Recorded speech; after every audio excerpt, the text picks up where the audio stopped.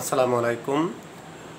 Corona lecture অনে আমরা respiratory tract সম্পর্কে প্রাথমিক আলোচনা করেছি। এই রেসপিরেটরি ট্র্যাক্ট বা রেসপিরেটরি সিস্টেমকে আর একটু বিস্তারিতভাবে আলোচনা করব করোনা লেকচার 2-তে।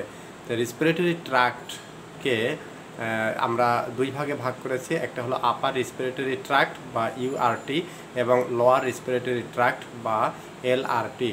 এই আপার রেসপিরেটরি ট্র্যাক্টের অংশগুলো হচ্ছে নজেল ক্যাভিটি এবং ফ্যারিংস, আর লোয়ার রেসপিরেটরি ট্র্যাক্টের অংশগুলো হচ্ছে larynx, trachea, lungs, bronchus, alveolus এবং প্লিউরা। আমরা এবার পিকচারের সাহায্যে দেখার চেষ্টা করি।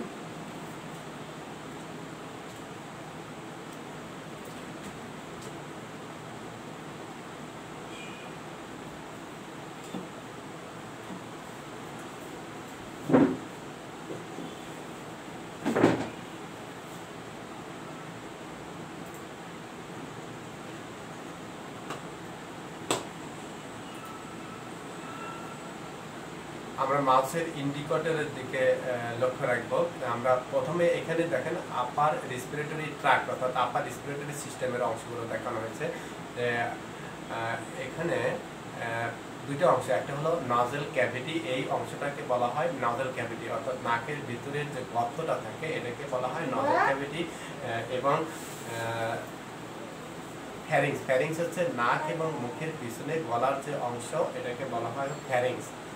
নজেল ক্যাভিটিতে নজেল আমরা জানি যে আমাদের নাকের দুইটা ছিদ্র, দুইটা ছিদ্রের এক পাশে আমরা দেখি কি আছে। একটা ছিদ্রের ভিতরে দেখানো হচ্ছে এখানে যে এই যে উঁচু উঁচু জায়গাগুলো, এই উঁচু উঁচু অংশগুলোকে বলা হয় নজেল কঙ্কা। কঙ্কা শব্দের অর্থ বালুচর, সমুদ্র সৈকতে যে বালুচর থাকে ঠিক সেরকমই দেখা যাচ্ছে এগুলো।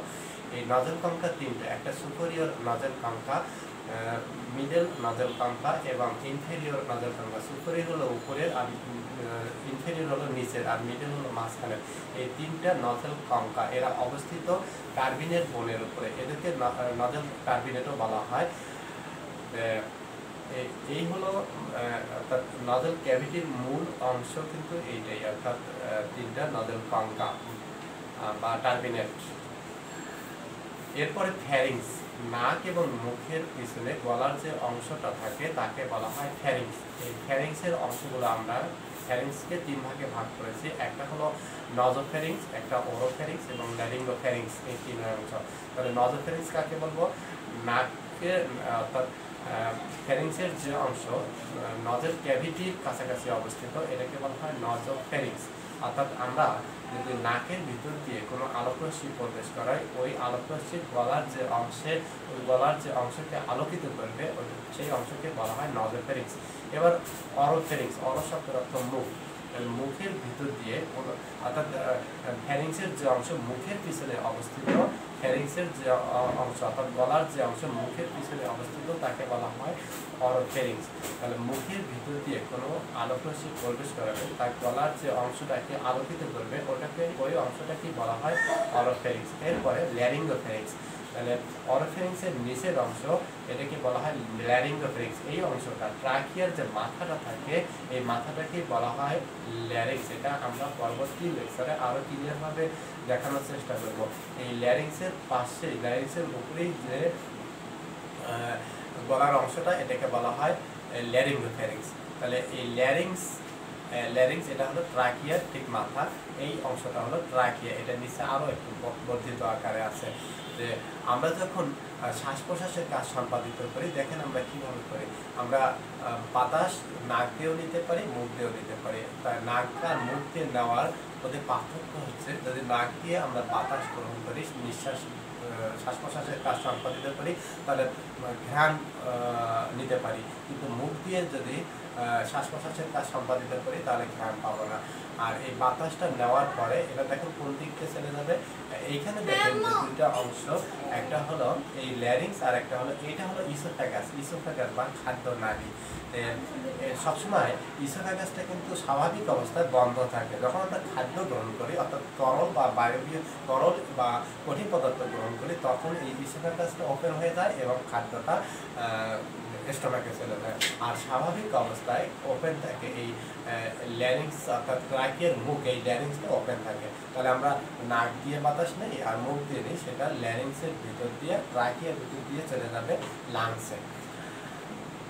আর যখন আমরা কঠিন বা তরল, দেখেন আমরা খাদ্য কীভাবে গ্রহণ করি, আমরা প্রথমে তরল বা কঠিন পদার্থ যেটা জিহ্বার উপরে দেই, আমরা মুখে কিছু দাঁত দিয়ে টুকরো টুকরো করার পর সেটা যখন গলাৎকরণ করি, গলাৎকরণের প্রক্রিয়াটা হলো যে খাদ্য বস্তুটাকে অবশ্যই এই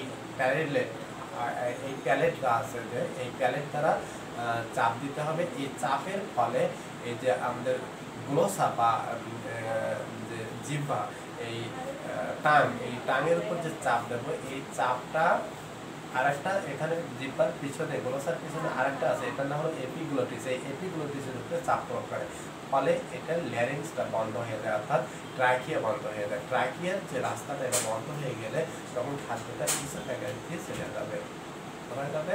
স্টোমাকে চলে যাবে। এখন আমরা দেখি যে এই নজেল ক্যাভিটির যে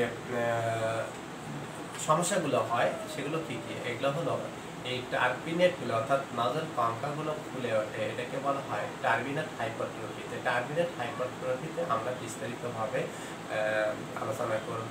টার্বিনেট হাইপারট্রফি কি, টার্বিনেট হাইপারট্রফির লক্ষণগুলো কি কি, এর কারণগুলো কি কি এবং চিকিৎসা কি কি। টার্বিনেট হাইপারট্রফি, এরপরে হলো ফ্যারিংস। ফ্যারিংসের যে রোগ হয় এটাকে বলা হয় ফ্যারিংজাইটিস।